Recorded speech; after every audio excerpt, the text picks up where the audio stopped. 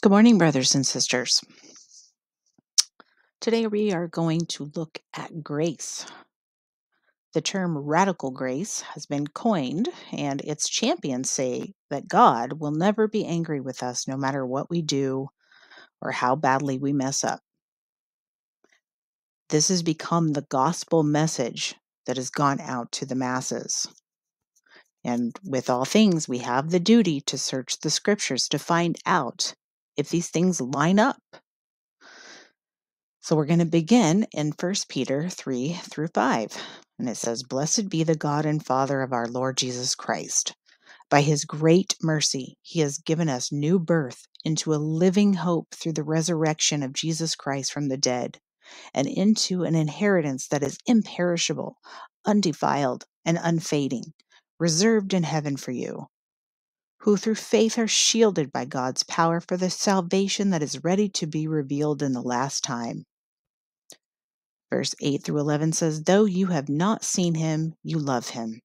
And though you do not see him now, you believe in him and rejoice with an inexpressible and glorious joy, now that you are receiving the goal of your faith, the salvation of your souls. Concerning this salvation, the prophets who foretold the grace to come to you searched and investigated carefully, trying to determine the time and setting to which the Spirit of Christ in them was pointing when he predicted the sufferings of Christ and the glories to follow." In 2 Peter 1:16 through 19, it says, "For we did not follow cleverly devised fables when we made known to you the power and coming of our Lord Jesus Christ, but we were eyewitnesses of his majesty. For he received honor and glory from God the Father when the voice came to him from the majestic glory, saying, 'This is my Son, in whom I am well pleased.' And we ourselves heard this voice from heaven when we were with him on the holy mountain. We also have the word of the prophets as confirmed beyond doubt, and you would do well to pay attention to it as a lamp shining in a dark place until the day dawns and the morning star rises in your hearts." Acts 3:18 through 26 says, "But in this way God has fulfilled what he foretold through all the prophets, saying that his Christ would suffer. Repent, then, and turn back, so that your sins may be wiped out, that the times of refreshing may come from the presence of the Lord, and that he may send Jesus the Christ, who has been appointed for you. Heaven must take him until the time comes for the restoration of all things, which God announced long ago through his prophets, his holy prophets. For Moses said, 'The Lord your God will raise up for you a prophet like me among your brothers. You must listen to him and everything he tells you. Everyone who does not listen to him will be completely cut off from among his people.'" That's a repeat of Deuteronomy 18:15 through 18. "Indeed, all the prophets from Samuel on, as many have spoken, have proclaimed these days. And you are the sons of the prophets and of the covenant God made with your fathers when he said to Abraham, 'Through your offspring all the families of the earth will be blessed.' When God raised up his servant, he sent him first to you to bless you by turning each of you from your wicked ways." And that is in Genesis 18:18 and 22:18. So we have three different places that tell us that the prophets, starting in Samuel going forward, spoke about the grace to come through Christ. Now, there are others, but for the sake of time, I've listed these three. So we have to look at the prophets and what they wrote in order to understand grace. So I have provided some examples of us to read. I mean, this is not an exhaustive list of all of the prophecies, but it's a place to start so that you can start to look into these things yourself. Isaiah 1:18 through 20 says, "Come now, let us reason together, says the Lord. Though your sins are like scarlet, they will be as white as snow. Though they are as red as crimson, they will become like wool. If you are willing and obedient, you will eat the best of the land. But if you resist and rebel, you will be devoured by the sword, for the mouth of the Lord has spoken. Isaiah 4 2 through 4 says, On that day the branch of the Lord will be glorious, beautiful and glorious, and the fruit of the land will be the pride and glory of Israel's survivors. Whoever remains in Zion and whoever is left in Jerusalem will be called holy. All in Jerusalem who are recorded among the living. When the Lord has washed away the filth of the daughters of Zion and cleaned the blood stains from the heart of Jerusalem by a spirit of judgment and a spirit of fire. That's in Revelation 22:14 through 15. Isaiah 11, 1 through 5 says, Then a shoot will spring up from the stump of Jesse, and a branch from his roots will bear fruit. The Spirit of the Lord will rest on him, the Spirit of wisdom and understanding, the Spirit of counsel and strength, the Spirit of the knowledge and the fear of the Lord. And he will delight in the fear of the Lord. He will not judge by what his eyes see, and he will not decide by what his ears hear. But with righteousness he will judge the poor, and with equity he will decide for the lowly of the earth. He will strike the earth with the rod of his mouth, and slay the wicked with the breath of his lips. Righteousness will be the belt around his hips, and faithfulness the sash around his waist. And we can read about that in Revelation 19:11 through 16. Isaiah 11:10 through 12 says, On that day the root of Jesse will stand as a banner for all peoples. The nations will seek him, and his place of rest will be glorious. On that day the Lord will extend his hand a second time to recover the remnant of his people from Assyria, from Egypt, from Pathros, from Cush, from Elam, from Shinar, which is Babylon, from Hamath, and from the islands of the sea. He will raise a banner for the nations and gather the exiles of Israel. He will collect the scattered of Judah from the four corners of the earth. And you can read about that in John 11:49 through 52. In Isaiah 22:21 through 22, it says, I will clothe him with your robe and tie your sash around him. I will put your authority in his hand, and he will be like a father to the dwellers of Jerusalem and to the house of Judah. I will place on his shoulder the key to the house of David. What he opens, no one can shut, and what he shuts, no one can open. You can read about that in Revelation 3:7 through 13. Isaiah 25:6 through 9 says, On this mountain the Lord of hosts will prepare a banquet for all the peoples, a feast of aged wine, of choice meat, of finely aged wine. On this mountain he will swallow up the shrouds that enfolds all people, the sheet that covers all nations. He will swallow up death forever. The Lord God will wipe away the tears from every face and remove the disgrace of his people from the whole earth. For the Lord has spoken, and in that day it will be said, Surely this is our God. We have waited for him, and he has saved us. This is the Lord for whom we have waited. Let us rejoice and be glad in his salvation. You can read about that in Revelation 19:1 through 9 and Revelation 21:3 through 4. Isaiah 28:16 through 19 says, So this is what the Lord God says.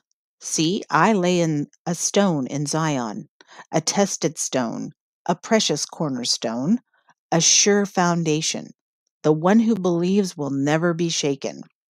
Repeated in Romans 9:33. I will make justice the measuring line and righteousness the level. Hail will sweep away your refuge of lies, and water will flood your hiding place. Your covenant with death will be dissolved, and your agreement with Sheol will not stand. When the overwhelming scourge passes through, you will be trampled by it. As often as it passes through, it will carry you away.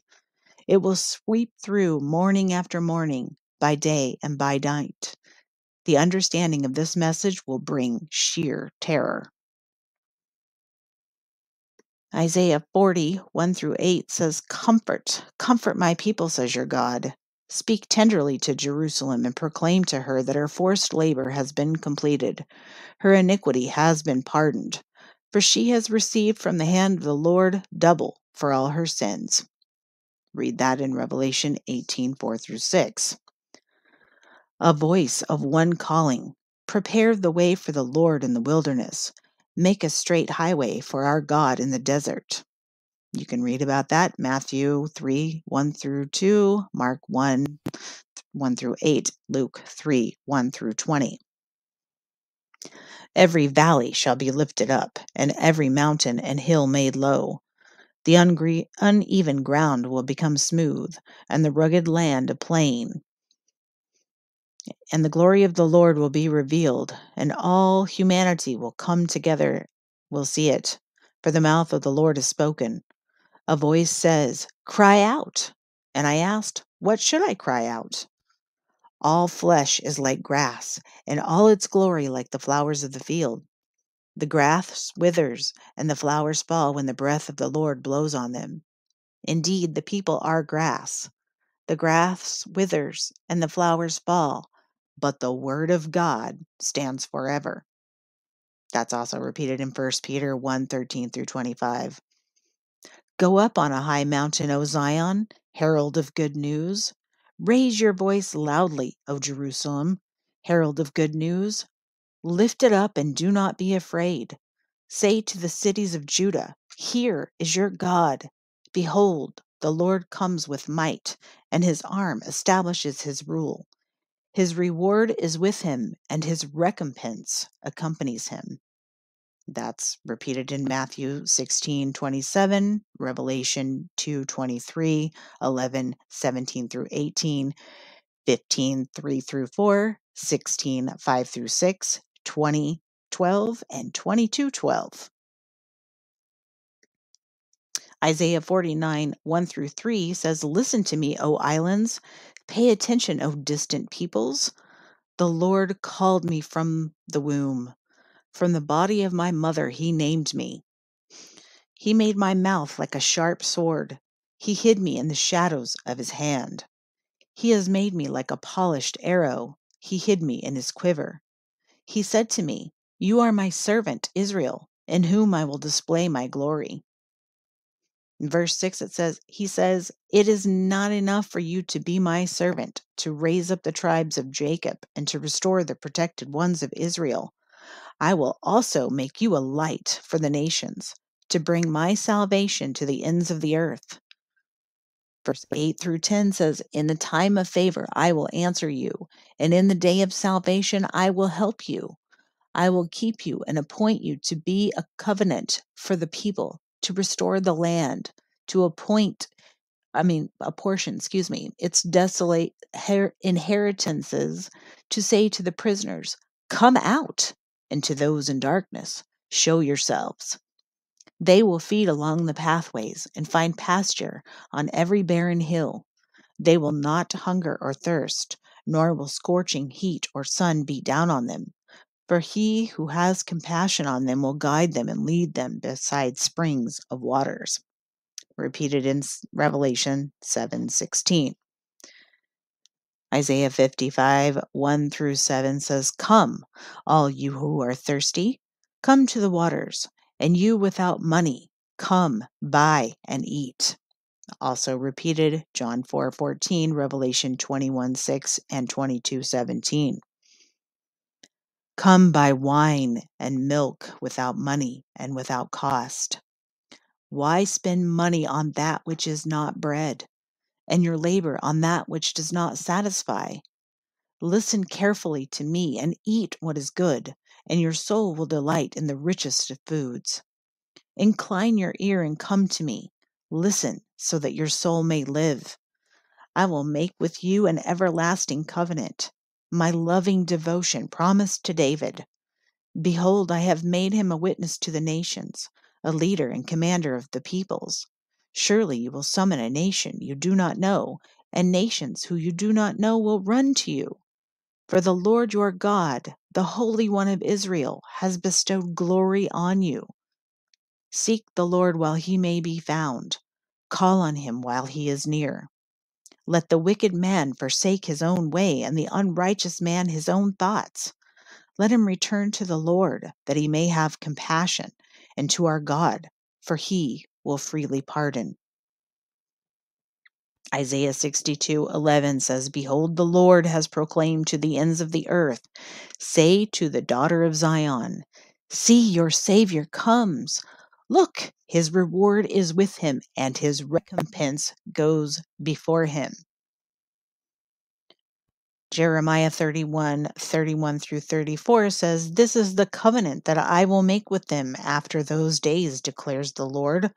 I will put my laws in their hearts and inscribe them on their minds.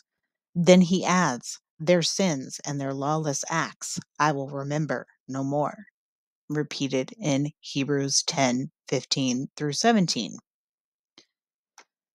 Ezekiel 12:1 through 3 says, This is the burden of the word of the Lord concerning Israel. Thus declares the Lord, who stretches out the heavens and lays the foundation of the earth, who forms the spirit of a man within him. Behold, I will make Jerusalem a cup of drunkenness to all the surrounding peoples. Judah will be besieged as well as Jerusalem. On that day when all the nations of the earth gather against her, I will make Jerusalem a heavy stone for all the peoples. All who would heave it away will be severely injured. And we read in Revelation 14:8, Then a second angel followed, saying, Fallen, fallen is Babylon the Great, who has made all the nations drink the wine of the passion of her immorality. Luke 21:20 through 24 says, But when you see Jerusalem surrounded by her enemies, you will know that her desolation is near. Then let those who are in Judea flee to the mountains. Let those in the city get out, and let those who are in the country stay out of the city. For these are the days of the vengeance, to fulfill all that is written. How miserable those days will be for pregnant and nursing mothers. For there will be great distress upon the land, and wrath against this people. They will fall by the edge of the sword, and be led captive into all the nations.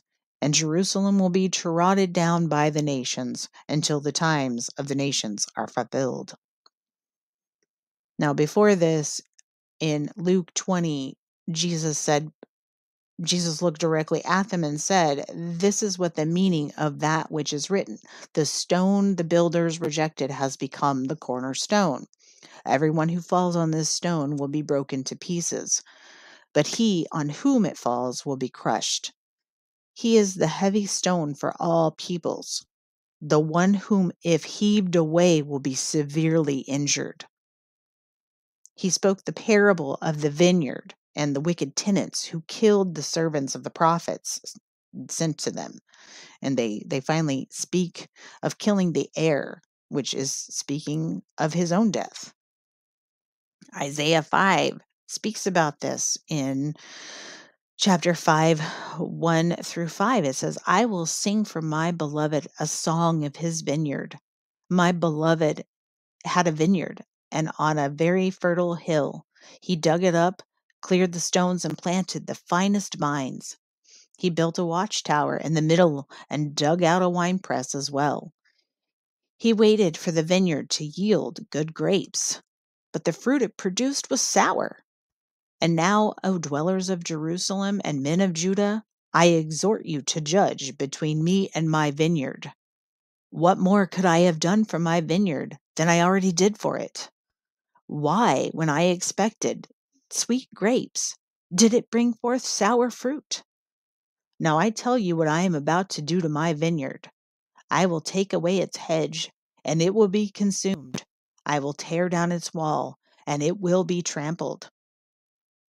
Verse 7 says, For the vineyard of the Lord of hosts is the house of Israel and the men of Judah, which are the people of God, and they are the plant of his delight.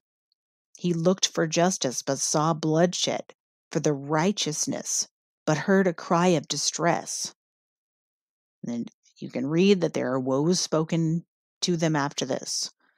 And in verse 13 through 15, it says, Therefore my people will go into exile for their lack of understanding.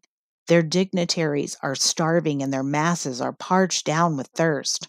Therefore Sheol enlarges its throat and opens wide its enormous jaws, and down go Zion's nobles and masses, her revelers and carousers. So mankind will be brought low, and each man humbled. The arrogant will lower their eyes, but the Lord of hosts will be exalted by his justice, and the holy God will show himself holy in righteousness. God lifts up a banner, which is a standard and a rallying point, and whistles for those at the ends of the earth. Behold how speedily and swiftly they come. None of them grows weary or stumbles. No one slumbers or sleeps. No belt is loose and no sandal strap is broken. Jesus warned us in Luke 21:34 through 36. But watch yourselves, or your hearts will be weighed down by dissipation and drunkenness and the worries of life, and that day will spring upon you suddenly like a snare, for it will come upon all who dwell on the face of the earth. So keep watch at all times, and pray that you have the strength to escape all that is about to happen, and to stand before the Son of Man.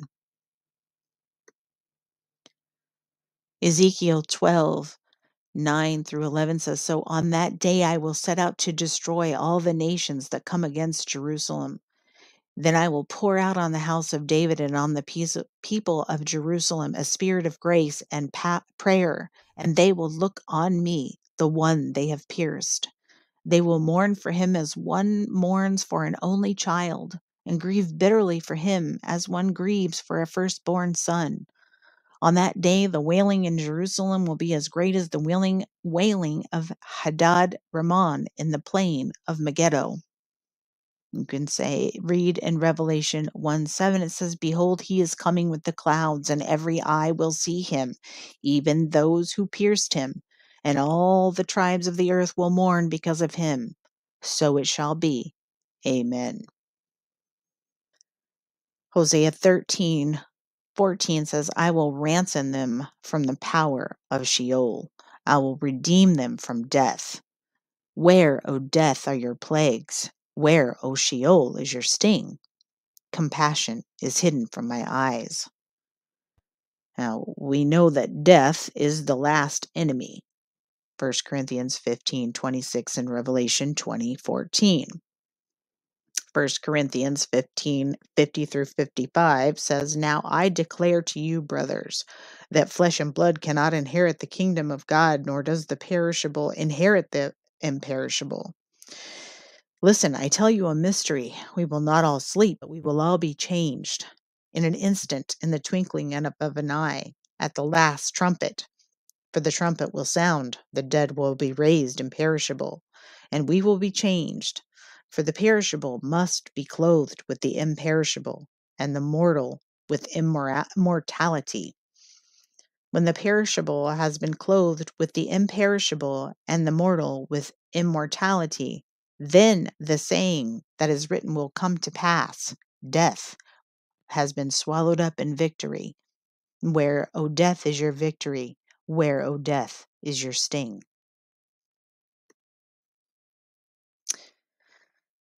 So we've been taught that Jesus came into the world, that when he came into the world, he did not come to condemn it.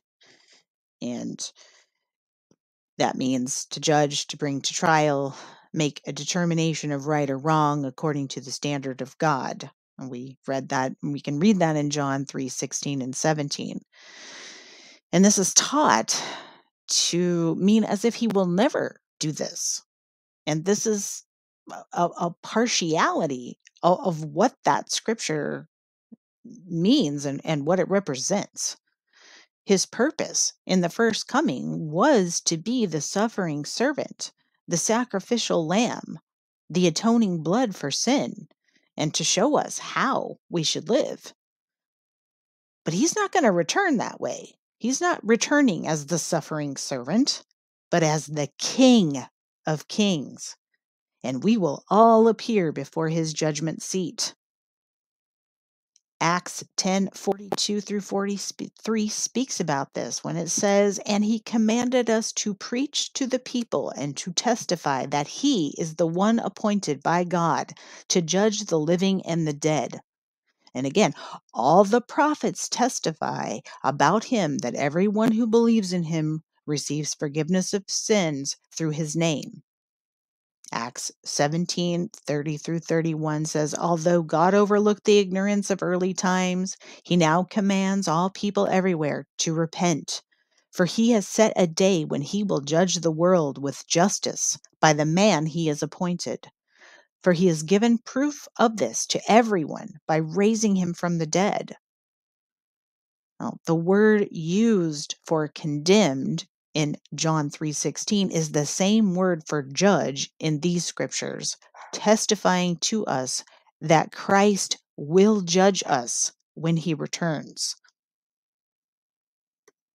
The Mosaic Law contains the requirements of what blood needed to be shed in accordance with the offense to God, but the blood of bulls and goats could never take away sin.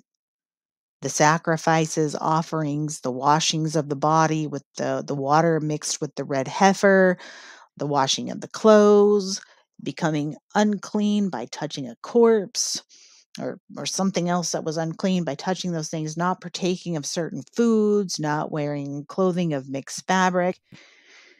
This is not what God desired. These are works done in the flesh but have no value of the indulgence of it. What God desires is obedience to his ways and to his precepts. That is confirmed to us in Hebrews 10:5 through 10 and Psalm 40:6 through 8. This is the example provided to us through his Son, the example in which we are to live by.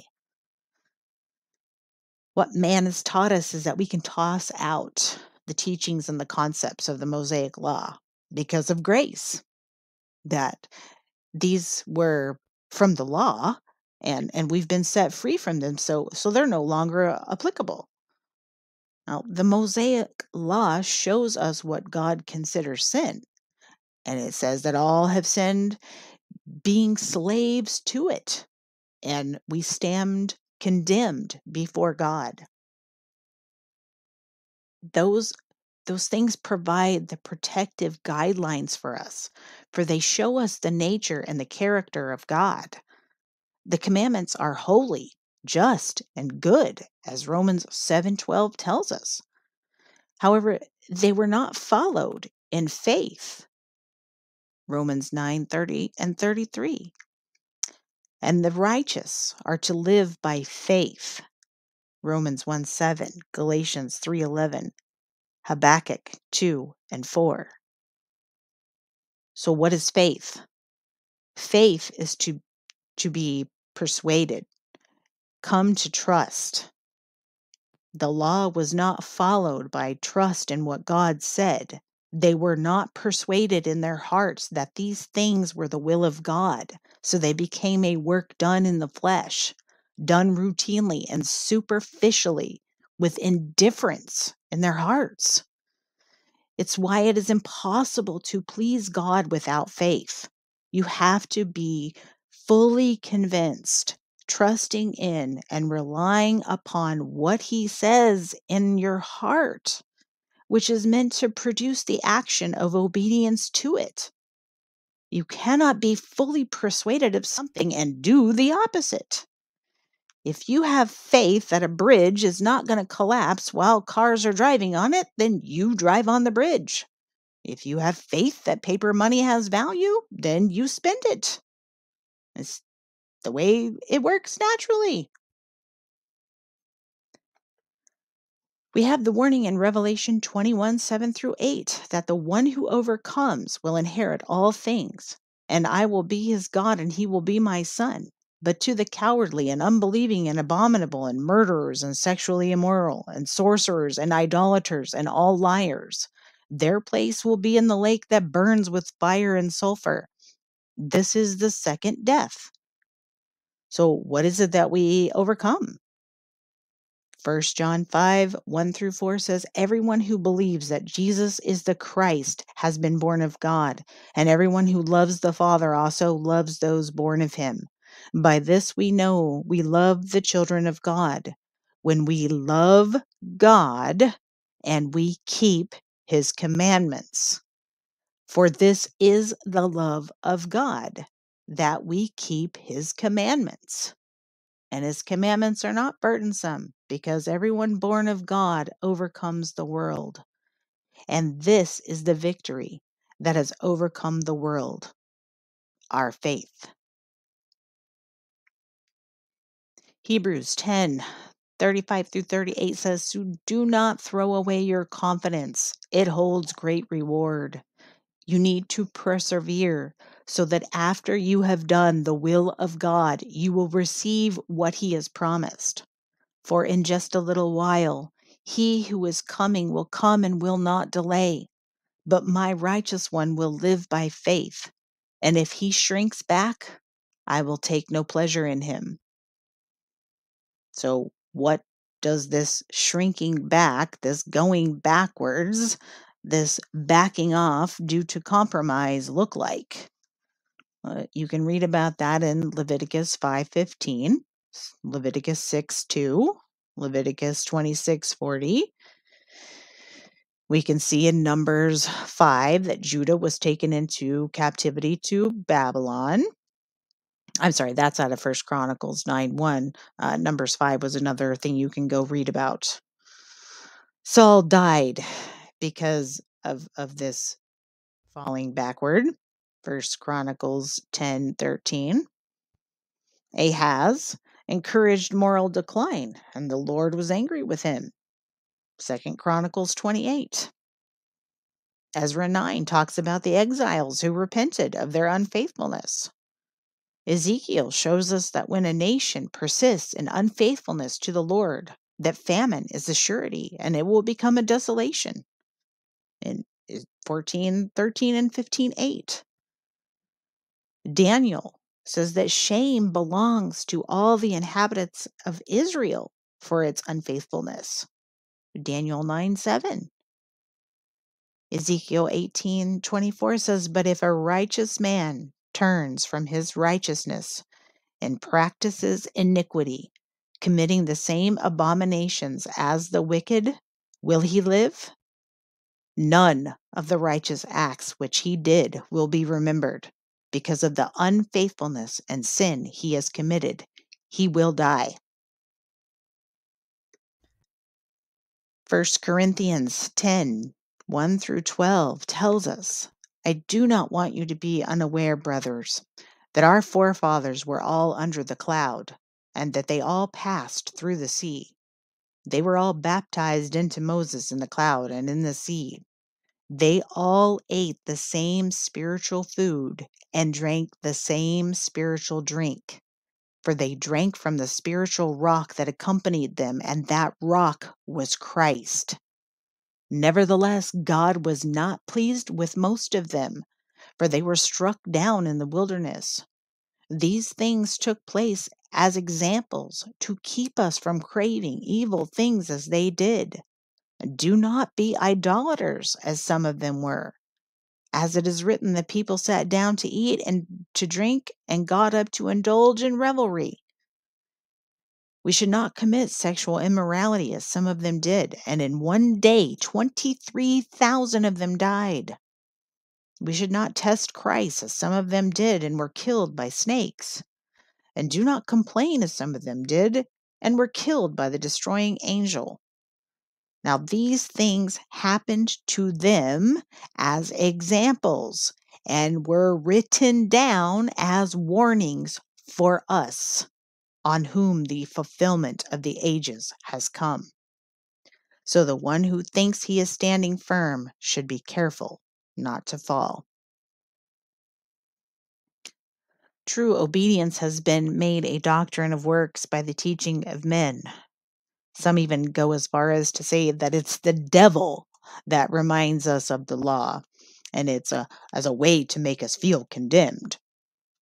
The teachings in the Old Testament of being unclean and defiled, unrighteous mixing, washings, they were to teach them God's views on the things and to serve as a reminder to them how to distinguish between right and wrong. The true application of them is found in the New Testament, But we have not understood this because we're told that they no longer apply, and thereby circumventing the Holy Spirit's ability to convince us with his solid, compelling evidence to prove us wrong because it doesn't make us feel good about ourselves. But where did Jesus say he came to make us feel good? Nowhere. The concept of not wearing mixed fabric correlates to unrighteous mixing as taught in 2 Corinthians 6:14 through 18. The washings of the body correlates to being washed with the water of the word in 1 Corinthians 6:11 and Ephesians 5:26. If a person did certain things like not being circumcised, compounding the Lord's incense for common uses, sexual perversion and sin, it was considered despising the word of the Lord, and they were to be cut off from among the people. You can read that in Genesis 7:14, Exodus 30:33 through 38, Leviticus 7:25 through 27, Leviticus 20, and Numbers 15:31. We understand that circumcision is supposed to be of the heart. Romans 2:29. It is the putting off of our sinful nature. Colossians 2:11. Incense has become the prayers of the people. Revelation 5:8 and 8:3.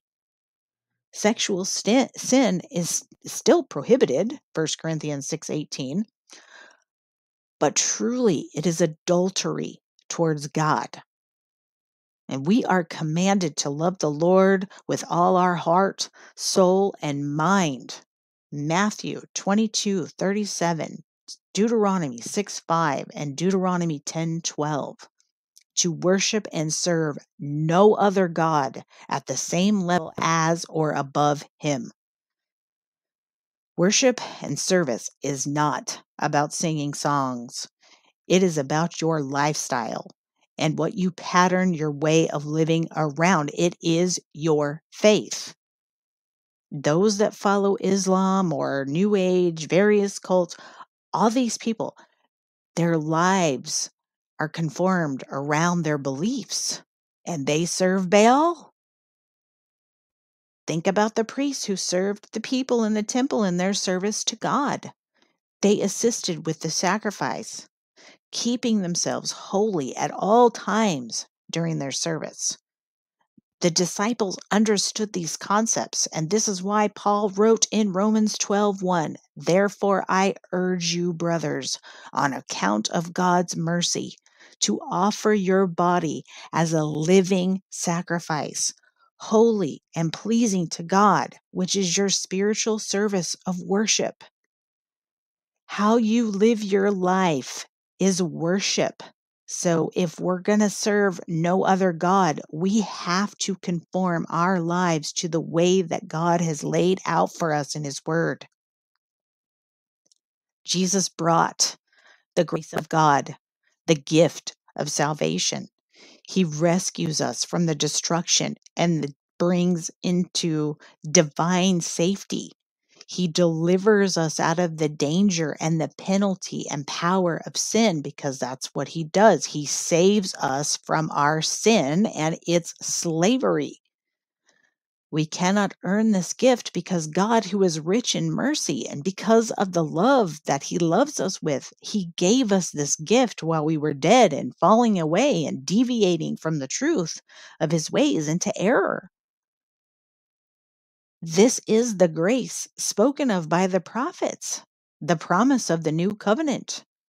And once we come to the understanding of our sin, we are to turn from it, changing our minds about the way we live and conforming our thoughts and actions to line up with the Word of God, living in obedience to his word because we are fully persuaded that they are his will, which is our faith. And if after we have escaped the world, the bondage of sin through the knowledge of Christ, only to turn around and become entangled and twisted up with sin once again and brought back under its bondage, becoming its slave once again, we have trampled Christ and counted his blood that was shed for us as a common thing when he came to save us from our sin. So there is therefore no further sacrifice for that sin. It's like saying you can go sin and just sacrifice a lamb and it's all fine with God, which is exactly what the people of God did in the examples provided to us in the Old Testament. And we don't heed those examples. If the teaching of radical grace is true and that God will never be angry with us no matter what we do, how badly we mess up, then where is it taught by the prophets?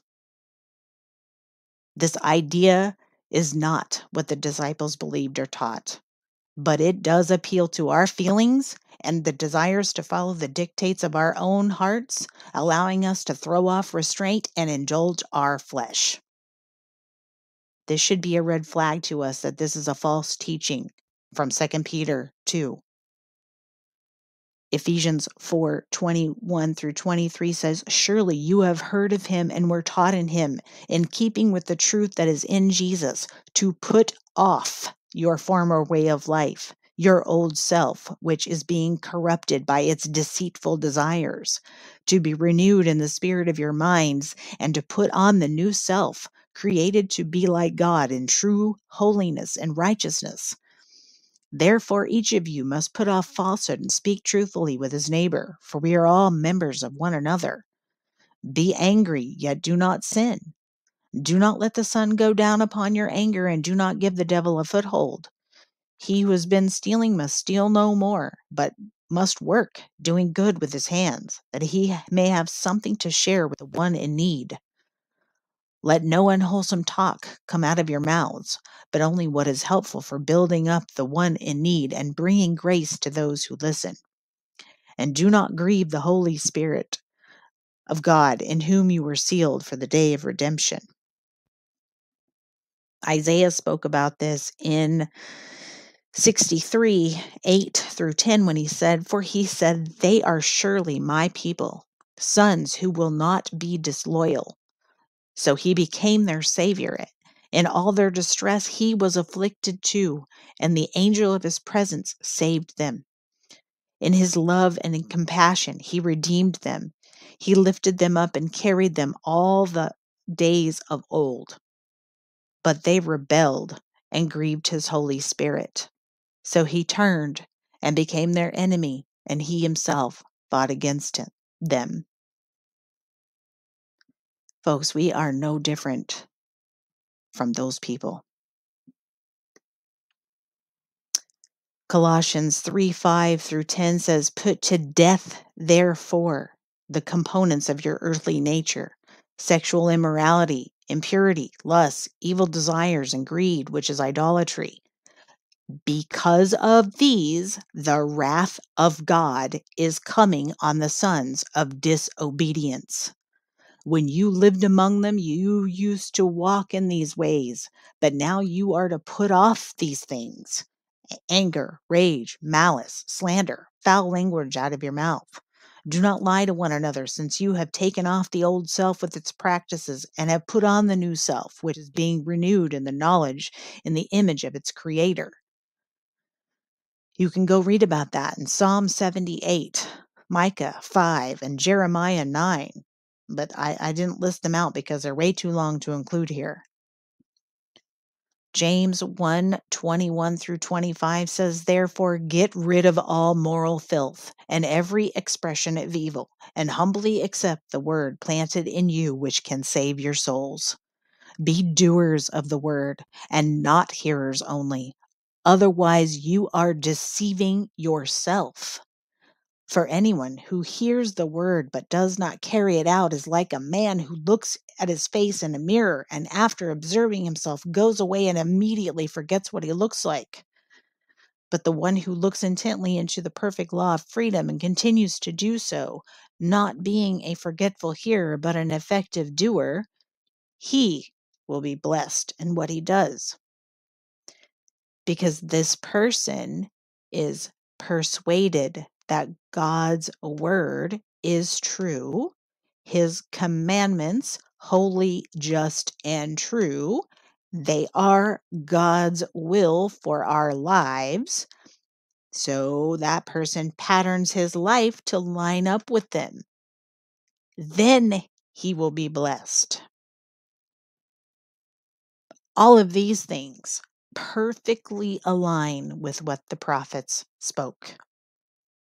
And I pray that we will take ourselves before the Father, who is ready to pardon us if we will turn from our sin, forsake our old way of living, and line our lives up with His Word. Oh, let us repent, for the kingdom of God is at hand. Be blessed, my brothers and sisters. Please take this all to the Lord in prayer for consideration.